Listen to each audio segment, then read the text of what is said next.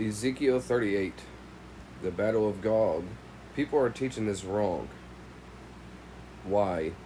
They forget about the full context when they're forced to read verse by verse. Son of man, set your face against Gog, the land of Magog, the prince of Rosh, which Rosh is head of, Meshech and Tubal, which is modern-day Turkey. Prophesy and say against him, and thus says the Lord God, behold, I am against you, O Gog, prince head of Meshech and Tubal. I will turn you around and put hooks into your jaw. We know that God is sovereign and everything is to his glory. Lead you out with all your army, horses and horsemen, all splendidly clothed with great company. So he's going to have an army. Well, who is this army? Persia, Ethiopia, Libya are with them. All of them with shield and helmet. Gomer, which is part of Turkey, I would say through the Armenian side, and Togarmah too, far north, and all its troops. If anybody don't know about the Turkish people, this is what it is talking about, the land of the Turks. Now we are going to see that after many days you will be visited in the latter years, the end of the days. Daniel, all of them touch on the latter years. You will ascend coming like a storm, covering the land like a cloud. We all know that history past, and when somebody has come onto the land to invade Israel, it's like a storm covering land, right?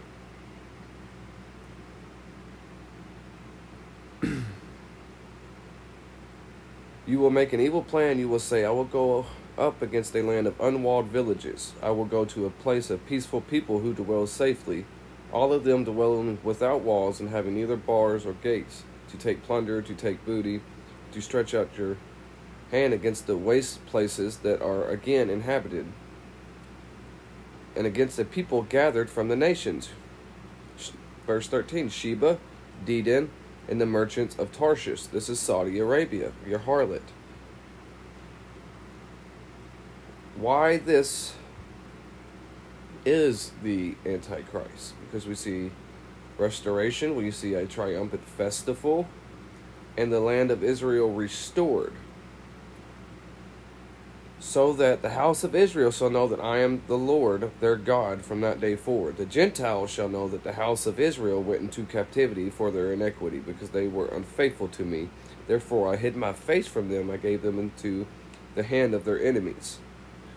Obadiah, Zechariah, Isaiah, Joel, Amos, Habakkuk, they've all talked about this. Now listen, when I have brought them back from the peoples and gathered them out of their enemies' lands, and I am hallowed in them in the sight of many nations. So he's making himself known to many nations.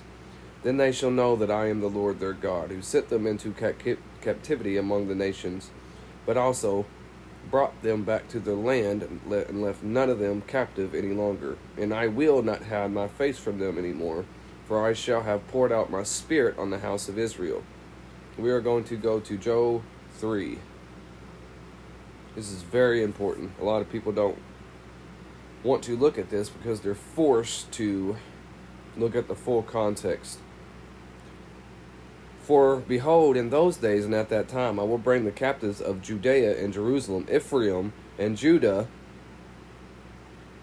I will also gather all nations and bring them down to the valley of Jehoshaphat, on account of my people, my inheritance Israel, whom they have scattered among the nation. Verse 3, I have cast lots for my people, have given a boy as a payment for a harlot, O Tyre and Sidon, and all the coast of Philistia. People don't want to hear this. Verse 10, beat your plowshares into swords, and your pruning hooks into spears. Let the weak say, I am strong. Assemble and come together, all you nations, and gather together all around. Let the nations be weakened and come up to the valley of Jehoshaphat, the battle of Armageddon. For there I was set to judge all the surrounding nations. Verse 14, for the day of the Lord is near in the valley of decision. The sun and moon will grow dark, and the suns will diminish their brightness. What does this say? The Lord will also roar from Zion and utter his voice from Jerusalem, and the heavens and earth will shake. It's time to stay in context, guys. Let's go to Zechariah. We're going to go to Zechariah 14. This is going to make people so mad. The day of the Lord. Behold, the day of the Lord is coming. Verse 2, for I will gather all the nations to battle against Jerusalem.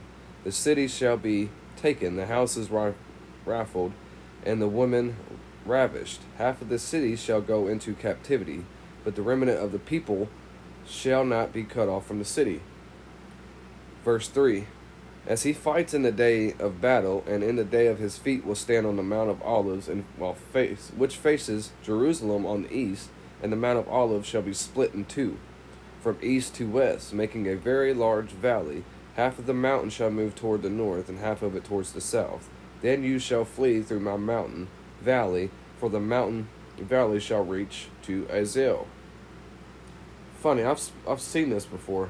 Now let's look, scripture for scripture. Revelation 12.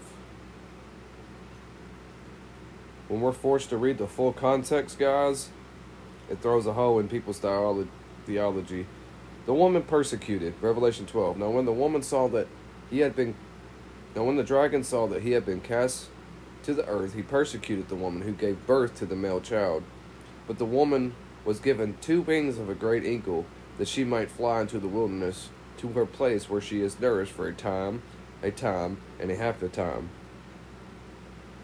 Now, I want to go to Daniel 8. This needs to get talked about because a lot of these preterists and a lot of these theologians and teachers don't want to acknowledge this.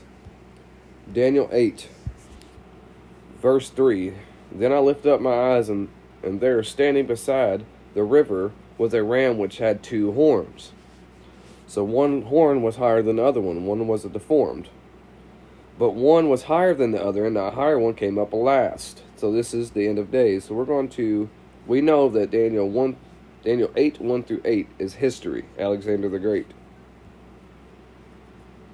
But we are going to look in 9 down. And out of one of them came a little horn which grew exceedingly great towards the south, towards the east, and towards the glorious land, and grew up to the host of heaven, and it cast down some of the host and some of the stars to the ground. This is when the Antichrist arises, and he causes some of the host of heaven. Remember when Satan gets cast down? Context, guys. Now listen. Verses 19. And then I said, look, I am making known to you what shall happen in the latter time of the indignation, the but end of days. For at the appointed time the end shall be. This is serious, guys. The ram which you saw having 2 horns, they are the kings of Media and Persia. And the male goat is the kingdom of Greece. This is a placement word. It is actually Yavon, Turkey. So this is Asia Minor again. Let's go to Daniel 10, where we are forced to look in the context of Scripture. Prophecies concerning Persia and Greece. Again, staying within the flow of Scripture.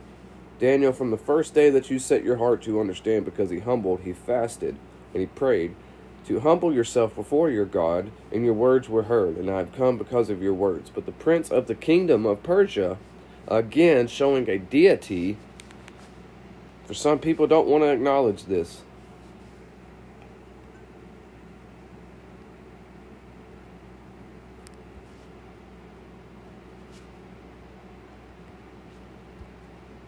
That there is evil going on in these countries, time and time again.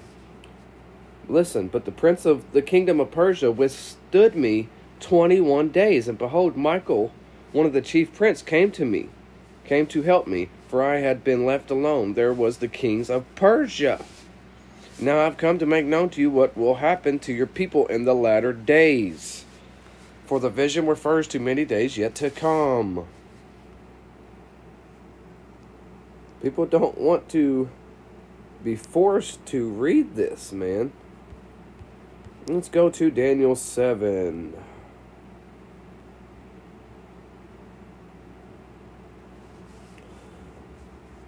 The vision of the four beasts, like a bear, like a lion, like a leopard. We just went over that. That is the kingdom of Yavan, Persia, and Turkey. Now let's go to Revelation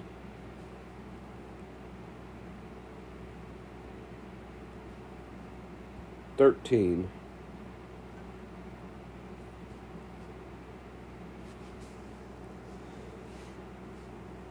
The beast which you saw was like a leopard, and his feet were like of a bear, and his mouth was like the mouth of a lion. So, again, we are going to look at these kingdoms.